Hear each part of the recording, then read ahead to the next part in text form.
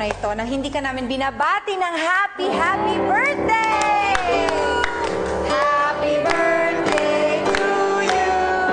Happy birthday to you! Happy birthday, happy birthday! Yes! Happy birthday to you! Happy birthday, Miss Christine!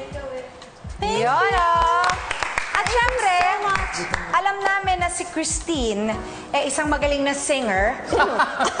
At syempre, isang host, super mom, swimmer. Yes, lahat na.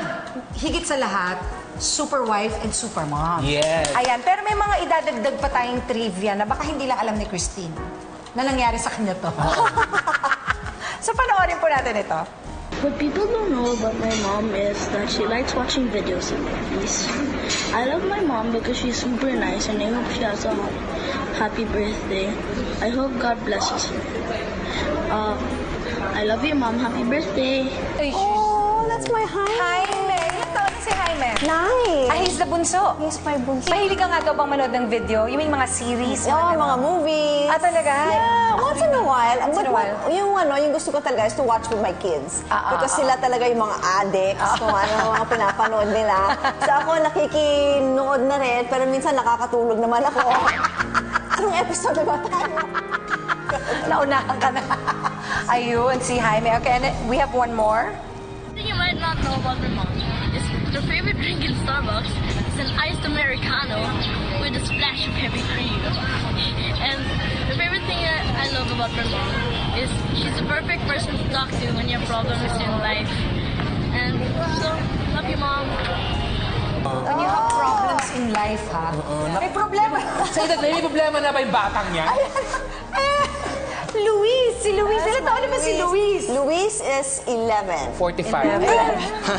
Problems in life, eh. Problems in life. It's nice daw to talk to his mom when you have problems in life. Hindi man lang pwedeng problems lang. Kasi I really hang around. Parang sila nagiging barkada ko talaga pagdating sa bahay. Akong taga-hatid, taga-sundo, taga-dala sa mga soccer, mga tennis, kung ano-ano. Hanggang ngayon. Hanggang ngayon. And why not? Why not? Yeah. Yun naman talaga ang ano ng nanay. Parang extra, I mean, you work also, but Full-time it's kasi. also nice. Oo, ang pagiging nanay, walang tinatawag na oras. Parang mga doktor yan. Doktor ka nga din. Full-time. Doktor ka, nurse, teacher.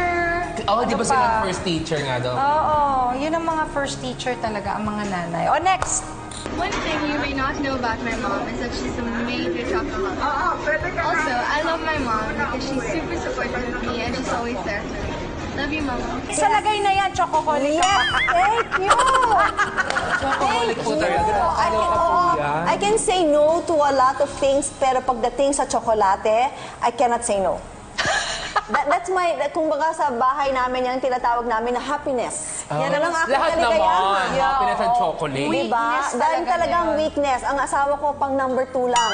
Tsokolate, number 1. Sorry na lang siya. Yun pala yun. Well, next. One thing you probably don't know about my mom is that her go-to karaoke song is Build Me a Buttercup by The Foundation.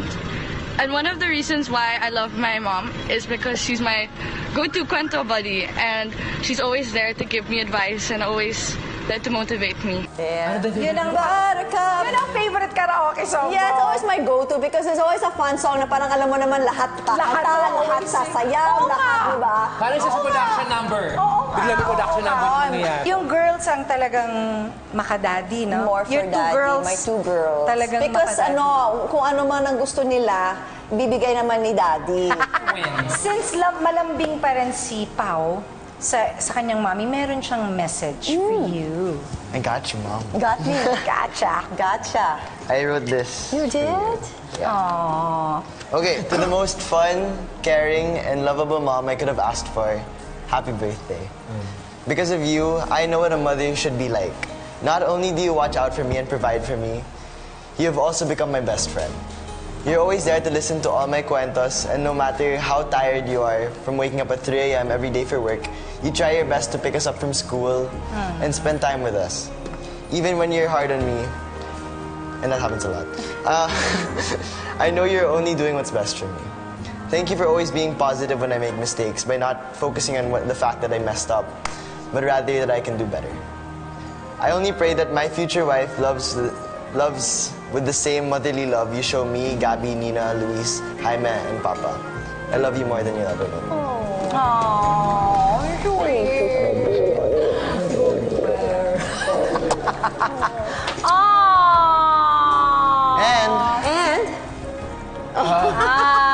So cute. Thank you so much. Thank you. How wonderful. I'm so glad I spent my birthday with you. Thank you very much. I got more than I bargained for.